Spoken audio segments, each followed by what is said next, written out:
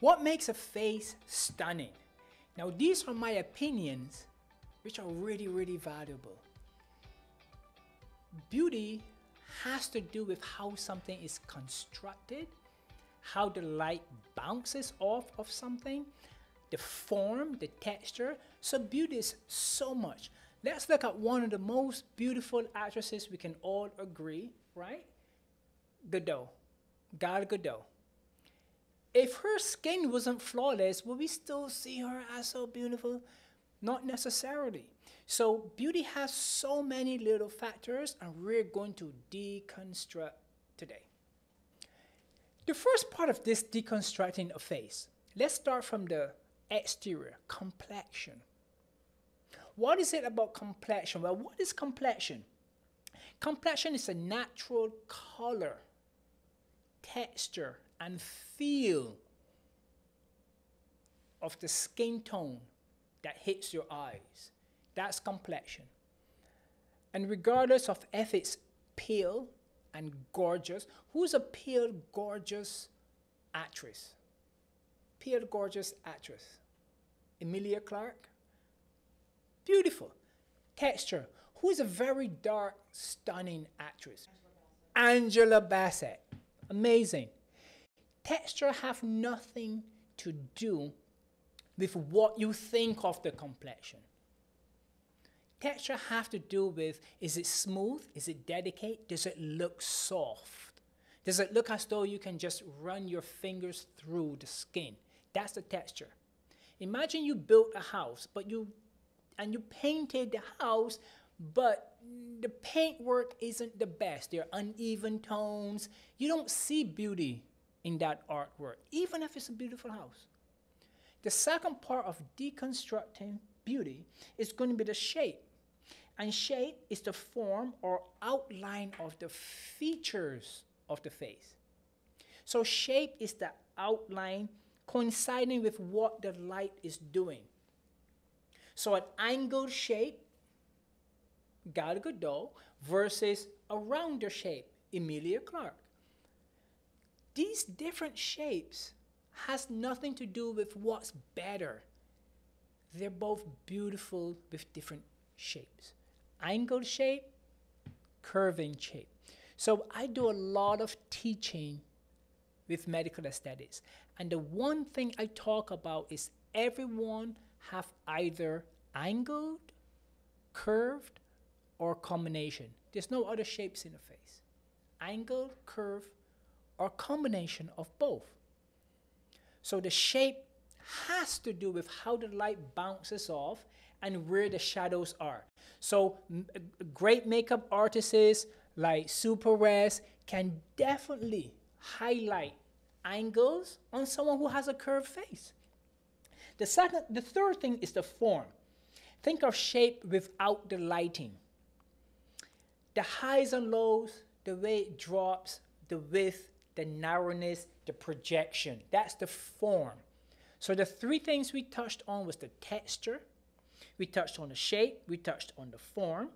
Now we can talk about the proportion. Proportion is putting all of these together. And proportion has to do with how the shape communicates with the form, communicates with the texture. So that proportion tells us that, well, if you have a thin angled face, but the texture is off and the shape is off, then we don't see that beauty. So beauty really encompasses all three factors. Again, I want to hit on Gal Gadot again because she is stunning. I loved her a lot more in Wonder Woman. Amazing, but I like more size on a female. So she had, I think, a smidgen more size, and so I felt everything really communicated. I think when Gal Gadot gets too skinny, it takes away from her true and natural beauty. But again, it's just my opinion, which really matters. She is a gorgeous girl. And then there's Emilia Clarke. Now, these are the two actresses that I'm talking about because, you know, they are striking. No one can doubt that Emilia Clarke is striking, but she has more of a curvy face. with a slight angle to the chin. So that's where so this is where the proportion is. So curvy features, pointy chin kind of brings that taper down. This reminds me a lot about my Asian community. A lot of my younger Asian patients, they really love to have that tapered chin that pulls the jawline and pulls everything into the chin, creating that focal point right here at the tip. It makes for a very, very soft, delicate feature. Now, not everyone can pull that off, but we're talking about shape, texture, and form. If we're not careful and we change the limits of those three parameters, then beauty starts to lose quite some bit.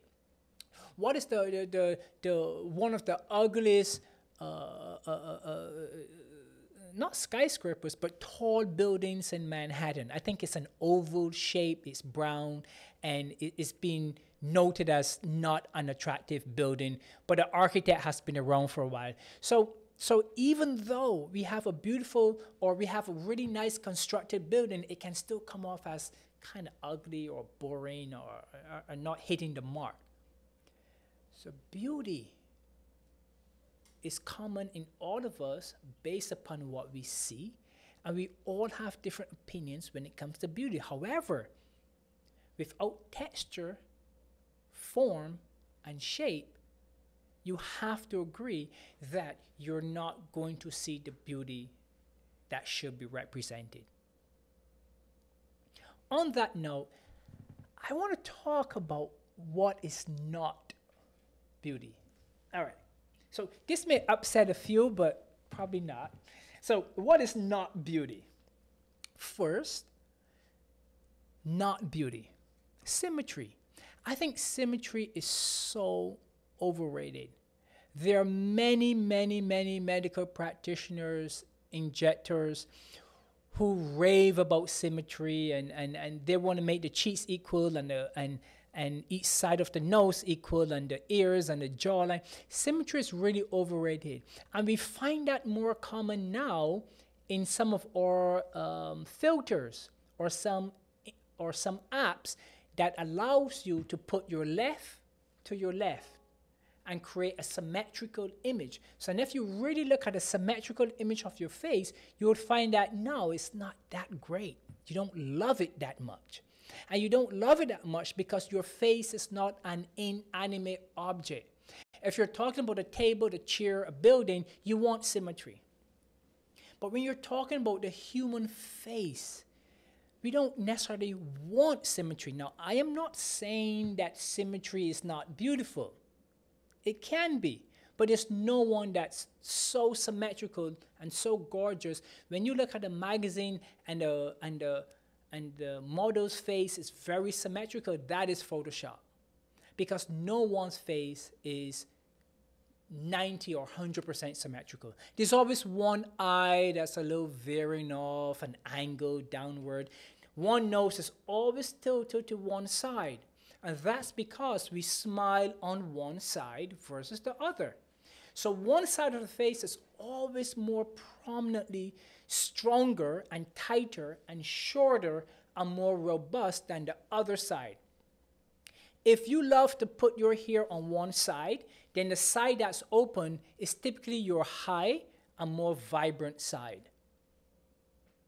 That's an indicator for you to see what side is your better side. So we always heard of, well, this is my better side. Well, that's the side that's more active. That's the side that has more elevation. That's the side that the jawline might be more robust, or the hairline, the eyebrows might be angled or curved a little more. So beauty is not symmetry. Symmetry we can use as a guide, but it shouldn't be a destination. So we don't want to be symmetrical, but we want to be as beautiful as we are with the small imperfections and changes that we have that makes us beautiful. It's the imperfections that make us beautiful, by the way. What else is not beauty? Fibonacci patterns. So, Fibonacci. This is good in nature, This is good with flowers and bee cones, honey bee cones. This is good with natural creations of geometric images that's formed in nature due to repeating sequences by that organic matter's DNA construct. And so these structures maintain the best support for that organic matter, whether it's a plant or a fungus or anything of the sort. So Fibonacci patterns, we're not going to find this in the face. You know, if you get a plumber with a really big belly and you can actually make a Fibonacci pattern to show that, oh my God, he is a Fibonacci pattern. But no, so that is not about beauty. Another thing that's not beauty is the golden ratio. We understand the golden ratio, a little more, a little less. Golden ratio, again, is great for geometry. It's great for architecture. Golden ratio is great for someone who doesn't want to use their imagination to create beauty and just kind of want to stay, well, this was beautiful before and these 10 individuals who said it's beautiful is there, so let me use that to make my beautiful image. I'm not saying it's not beautiful. I'm just saying that when it comes to the human face and the human body, these geometric constructs do not represent beauty. They just represent what an agenda wants you to view and see as beauty. They also represent a guide to making something look a little better. But beauty is beyond better. This is why, you know, some of the most beautiful people do not have to change too much in their face. Also, some of the most beautiful people have done a lot of things in their face, but they're never symmetrical. The fourth thing is fractals or fractal patterns. This is very similar to Fibonacci, but it's really just patterns being created to coincide and make a beautiful object. Again, this is geometry. This is inanimate objects. This is, think of architecture. Your face is not a building. So if you think of architecture and that, then we don't want to put that on the face. The face changes. Every year the face goes through changes. The bone changes, the ligaments, the fascia, the SMAS layer, the muscles change, the cartilage change. It gets smaller, you know, so everything changes within the face. We do not want to add geometric beauty to a moving, naturally beautiful, youthful human face. The last thing here is that physical beauty is not everlasting. Again, as I've always said, we can slow it down, but physical beauty changes. But that's great because it means that every few years we have a different look. We have a more vibrant look. We have an appearance that we want. We're not stuck looking the same way at 25 until we are 100 years old. You know, we're moving through changes and we're challenged to maintain an image that we find acceptable and visually pleasing to ourselves and to others. So I love the fact that the human face changes over time, whether you do medical aesthetics or not. We're always changing. The challenge is to look your best, always feel great about yourself. Don't worry about what someone else looks like. Don't fall into the premise of Fibonacci patterns, fractal patterns.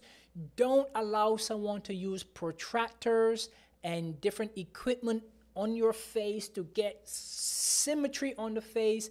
This is laughable. This is really not the best case scenario, and many injectors who adopt this tend to put it aside, and it's not used often. Sometimes there are reasons why these things are promoted. There's a lot of political aspects to beauty. And you have to remember that you are an individual, you are unique. Your beauty is not what is made by someone else. Your beauty is taking what you have and making it just the way you want it. That's it for this episode on deconstructing beauty. Let me know how you feel in the comments below. Let me know if you feel your cheeks, your jawline, your nose. Let me know what you think about your face and what you think is best about your face. Send me your pictures and let me know what you think about your own beauty. We are all beautiful in our own way. But what about that resting bitch face? Next episode.